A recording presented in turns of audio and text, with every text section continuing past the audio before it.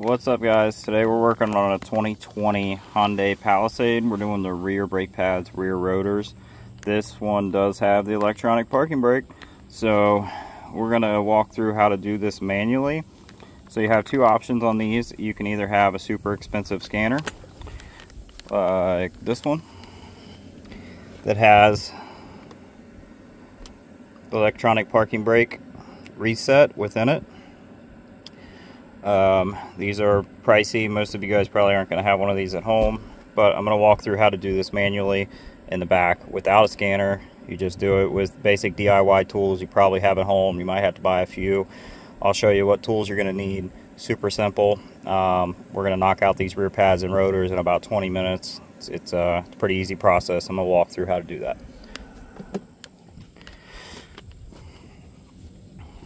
Alright. So, first thing we need to do is we're going to go over all the tools we're going to need. Your lugs are a 21. You're going to need your lock nut here. So, I got my 21 millimeter socket with my impact. If you don't have an impact, you can use a 4-way. I'm going to go ahead and get these off.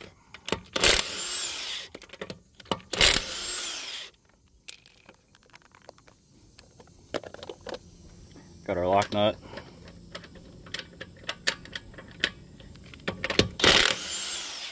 Check. Get these out of the way. Go ahead and get our wheel off. There we go. Roll that out of our way. Okay. Next thing we're going to do is we're going to get all of our tools together. So first thing you're going to need is you're going to need a 14, and that's to get your caliper bolts out here.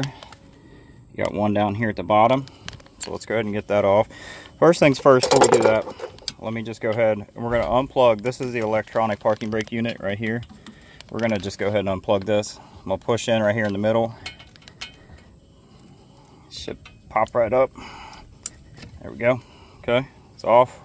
Just gonna put this out of the way for now. Got that. Let's go ahead and get our 14. Get this off.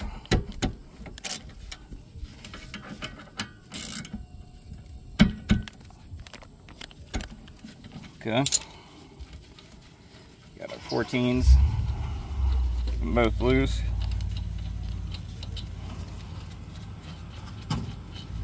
Okay. And then we're going to go ahead and just pull our caliper off. Should slide right out of the way. We're going to set this up here. Check.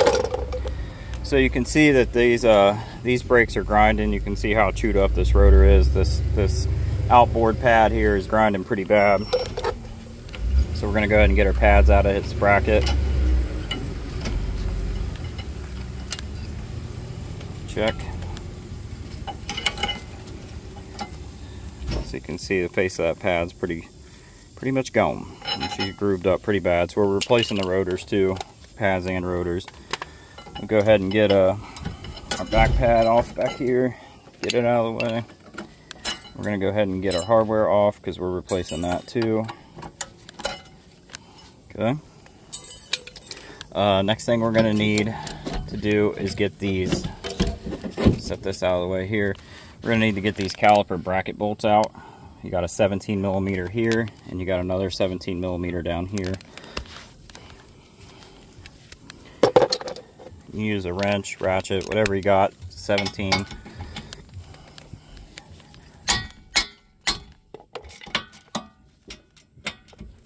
Just kind of break them loose is what I do. You should just be able to get them out with your hand by that point.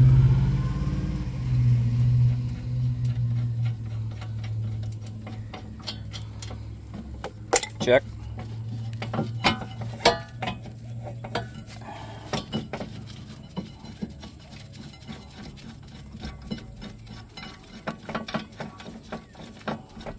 Check. Check, check, check, check, check, check, check. There it is. All right, got it. So that's our bracket. We're gonna go ahead and set this to the side. Let's pause for a minute. Alright, I'm going to show you all the tools you need to get for what you're going to need to do this job. We went through a few things already.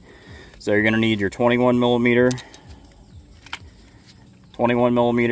for your lugs. You're going to need a 14 millimeter for your caliper bolt. You're going to need a 17 millimeter for your caliper bracket bolt. You're going to need a ratchet or a wrench, whatever is your preference. You're going to need some kind of flathead screwdriver or pry bar. You're going to need a big hammer. You're going to need a drill with a wire brush and or a hand wire brush, and you're also going to need a drill bit because we're probably going to have to drill out these Phillips head screws right here. You can see I'm going to try to get them out with a screwdriver. I usually don't fool around with them too long. It's easier just to drill them out. These screws are pointless once this car leaves the factory. They serve really no purpose. So drilling them out and not putting them back in is not an issue at all. So you're also going to need a clamp to push your piston in on your caliper. I use C-channel vice grips. You can use a C-clamp, whatever you have available, whatever you prefer to use. You're going to need a T40 or a small flathead screwdriver to twist the mechanism inside of the parking brake inside the caliper, twist that in. I'll show you how to do that here when we get to it. You are also going to need a 5 millimeter Allen head to get this electronic parking brake module, which is right here, to get that off of the back of the caliper. I use my fancy power ratchet, but you can use it, do it by hand, whatever's easier for you. So I'm gonna go ahead and try to get these Phillips head screws out by hand. All right, look at that, we got one. Let's see if the other one's gonna be that kind to us. Like I said, I don't fool around with these too long. If they start to strip, I just drill them out. It's not worth it. I do put them back in if I get them out. If I have to drill them out, I do not put them back in. So that one we're gonna have to drill. Go ahead and get set up here. That out of there. Drill bit. So this I think is a 1/4 inch drill bit. Just gonna go nice and slow. Drill this right out of here.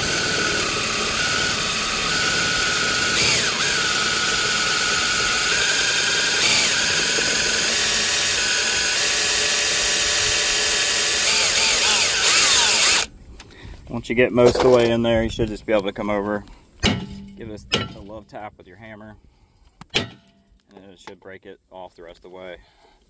You can see there's our old rotor. Even the backside, you can kind of see some heat spots where the pad was, so these rotors definitely need replaced. So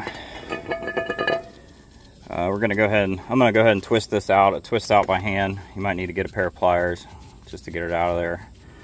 This is the drilled off screw. If you have an extra one laying around, you want to replace it, by all means, it makes you feel better, do it, but they're really not necessary once this car leaves the factory. The only purpose is for them to, they hold the rotor up in place while this thing goes down the assembly line, and that way the rotor doesn't fall off while it's rolling down the assembly line. That's really the only purpose of them. So we got that, we're good. We're gonna go ahead and get our rotor on.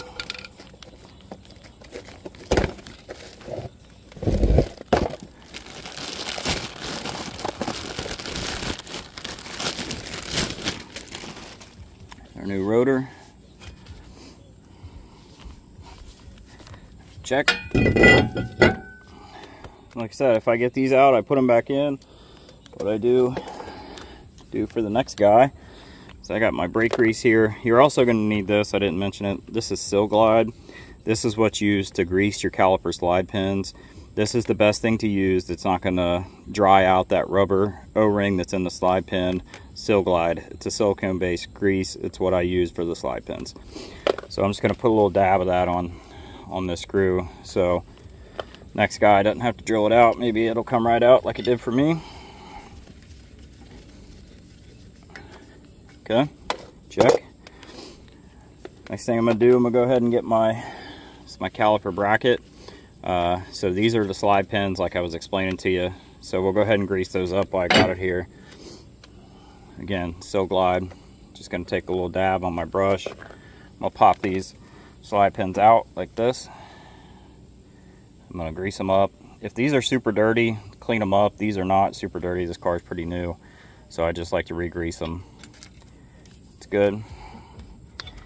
So this little rubber O-ring right here, this is what I was explaining. This will dry out if you use non-silicone based brake grease, like the brake grease that comes with some of these pads, or like the purple Permatex grease. Don't use that on these. It dries these out and it will cause them to get stuck. So use a silicone based grease. That's what I'm using here. It works best. It's what's recommended. Just gonna get a nice coat on it. Pop it back in there. What that does is it keeps these slide pins greased. It keeps them moving freely like this. This is how they should be. So the slide pins are good. Next thing I'm gonna do, we're gonna go ahead and get this caliper bracket cleaned up. If you don't have one of these wire wheels, you can just use a wire brush, do it by hand. But we're just basically gonna come through and clean it up, hit it, get all that dust and rust and stuff off of there.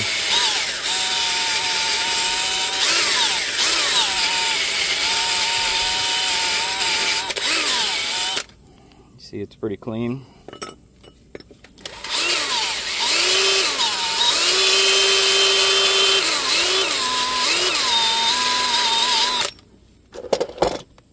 Check, got that good.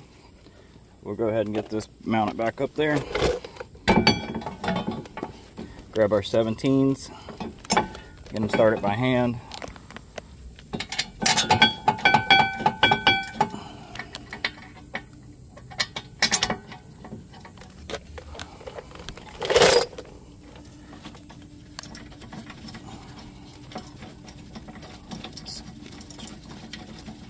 Fingers, I'm gonna get them finger tight before I get my ratchet back there.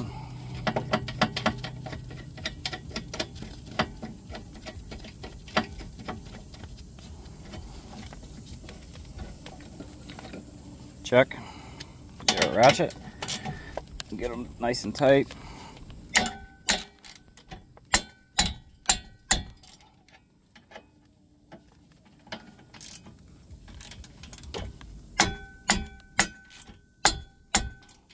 Check. Alright, so let's go on and move to over here to the electronic parking brake. So this is the electronic parking brake module right here. Essentially, when you push the button in the car to put the parking brake on, this has a little motor inside here that spins a mechanism that's inside of here. It's like a little screw, and that puts pressure outward, which pinches the pads together to apply the parking brake. But you can't just push this in like a normal caliper, because that mechanism inside of there is like a screw. So it screws down inside of there, and as the pads wear, it goes further and further down.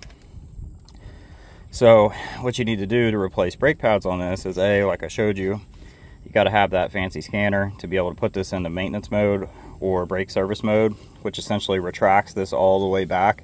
The screw that's inside of there, it pulls it all the way back up to factory position, which is up in here. Or you do it the manual way, which I'm about to show you how to do. So we're going to pull this whole motor off of here, and we're going to do this manually. So I'm going to set it here.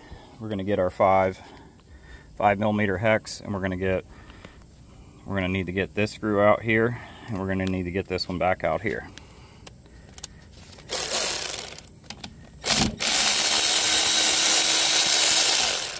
Check.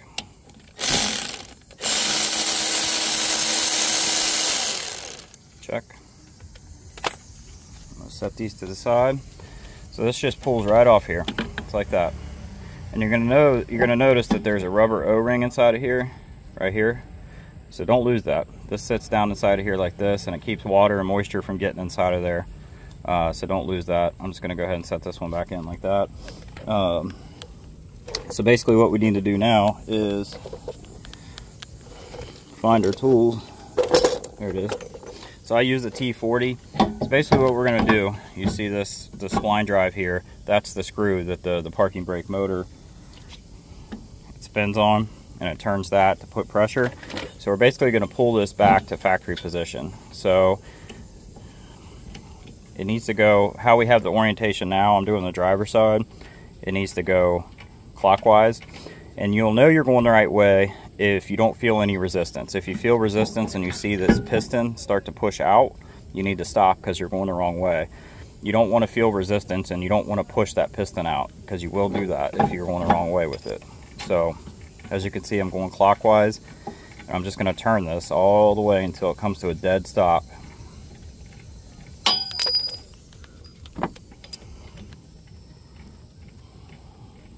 One, getting there. There it is. See, it came to a dead stop, like it won't go any further.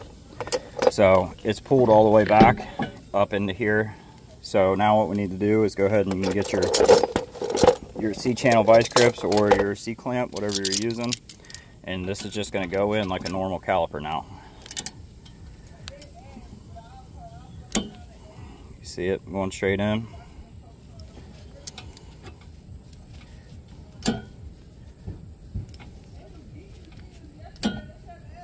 Going all the way in with it.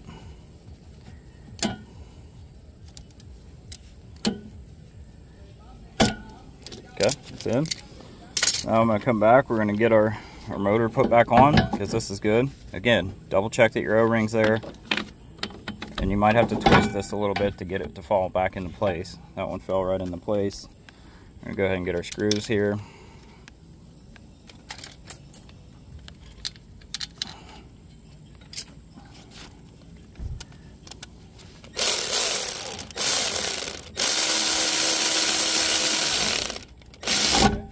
Got it going there. Sir. Sir. So we're going to go ahead and get these screwed back in. So we got both our bolts in now. So that's good. The caliper is golden. Sorry, I had to pause for a minute there. Somebody was trying to talk to me. Alright. Alright. So we're good there. We got our rotor on. We got our caliper bracket on. Our slides are greased. Our caliper is ready to be reinstalled once we get the pads in. So let's go ahead and get our new pads installed with our new hardware. So here's our hardware, and you'll notice that these this one has these spreader springs with it, so we do need to put those back in. So let's go ahead and get our hardware back on. Check. Check. So you also need to come in with your, I'll just use my Phillips head, and you can kind of see how that this is not like falling into place. So you might need to pry it down in there like that to make sure that this hardware is in how it should be. So that's good. Brake pads with the wear indicator always go in the back. So typically you want these on the leading edge of the pad. So if the caliper bracket on the rear is on the back, you want these facing down, because that's going to be on the leading edge because the wheel's spinning this way. So you want it to catch that leading edge. If the caliper bracket was on the front, the wheel's spinning this way, you're going to want the wear indicator on that leading edge. So this one, we're going to put it on the bottom. It's going to slide into place. This is our outboard pad. Again, this outboard pad doesn't have the wear indicator on it. Check. So now this gets a little tricky. You're going to need to use both hands. Get these spreader springs on. They just go right in the hole here. You're going to have to keep these pinched together, otherwise they're just going to fly out on you.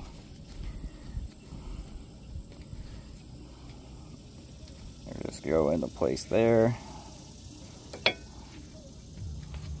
There. Check. Now we're going to pull our caliper over here with our other hand. We're going to try to attempt to get this into place without everything falling apart. This is where it gets tricky. Okay, I slide it up like that.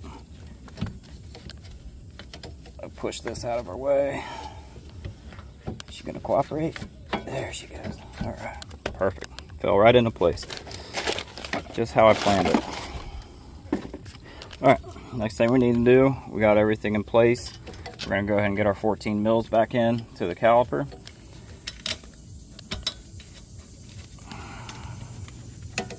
Check.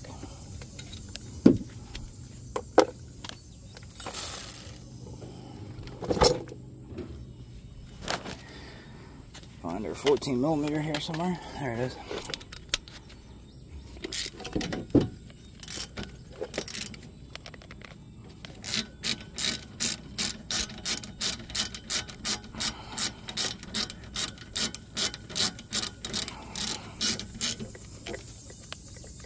Check. Top one's tight.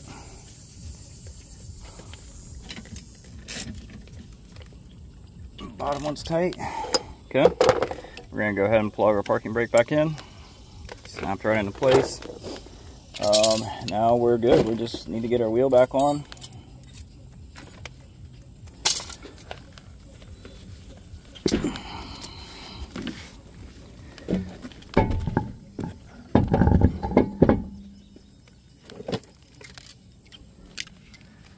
Always get your lug nut started finger tight if you're using an impact. Unless you like stripping studs out and running into a whole nightmare.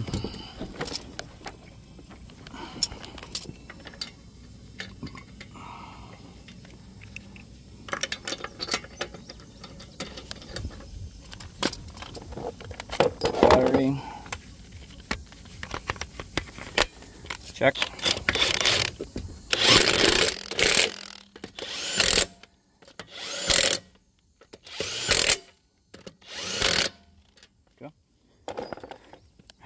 That's it. She's good. She's done. So what I'm going to do now is I am going to let it down off the jack. I'm going to get in the car. I'm going to start it. I'm going to pump the brake up. I'm going to test the electronic parking brake. I'm going to run it through a few cycles. I'm going to engage it. I'm going to disengage it. Make sure everything's working how it should. Then I'm going to test drive it. And then that's it. That's all she wrote. So like I said, pretty simple. 20 minutes. It's not a complicated job. It's just a little bit of extra step getting that out. If for some reason you get a warning light or something on the dash, come back in, make sure you got your parking brake module plugged in, make sure your wiring's good, all that. Here, we'll go ahead and start this one up just to show you that it works.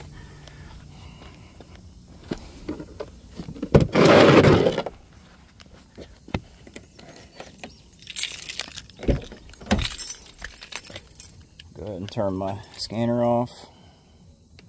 Go ahead and get in here and start her up.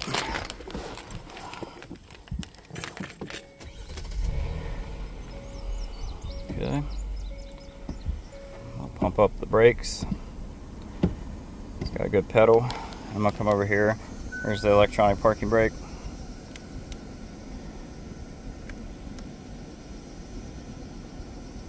Engaged. See the park brake lights on. You can hear it in the back. Disengaged. Engaged. Disengaged. Pedal feels good. She's good to go. That's it. Catch you guys on the next one. Don't forget to hit the subscribe button. I post a lot of these videos on different cars. You got any questions, feel free to leave it in the comments. I'll get back with you. Other than that, you guys take care. Peace.